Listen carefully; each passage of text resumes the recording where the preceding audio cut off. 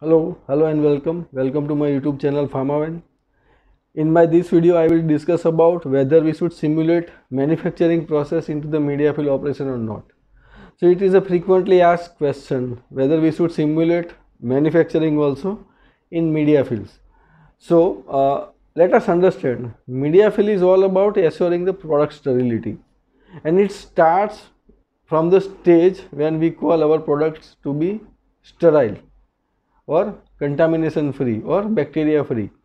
So normally into the aseptic process environment, manufacturing process for the different products can be different. For example, some products may require only a simple dissolution at the normal temperature, ambient temperature at 25 degrees of water for injection, and you have to add all the ingredients inside and manufacture the product.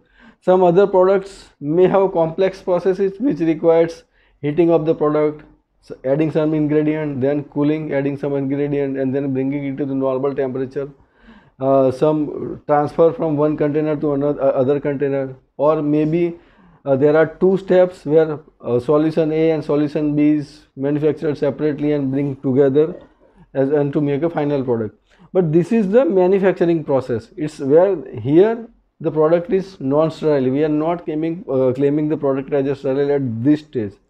So practically we don't have to simulate the manufacturing process for the purpose of media fill. Media has a specific requirement for the temperature at which it gets dissolved, and it is practically given by the supplier of the media from the vendor of the media which we are using. So he has a certain defined condition that this media will get dissolved at this temperature. So for the manufacturing purpose we have to follow the vendor recommendation temperature and concentration. In my one of the video I discussed that soybean casein digest media is used, that is 30 gram per liter, 3% media. It is used as a standard. So you have to make the same media. If your manufacturing process, as I said, has different complexities, but it is not filtered in at that stage, then we don't have to simulate those steps into the media fill.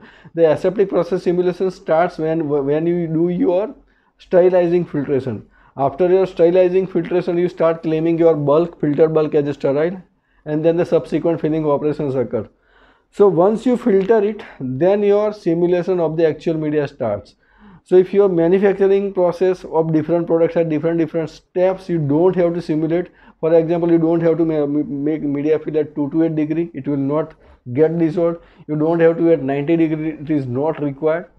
If your product is 2 to 8 degree, but your media manufacturing must not be at 2 to 8 degree, it has to be as per the recommendation by the media manufacturer only. So our BMR, the manufacturing should simulate what is required by the media manufacturer recommendation, and once you claim it sterile filtered, then you have to simulate everything which is as per the product.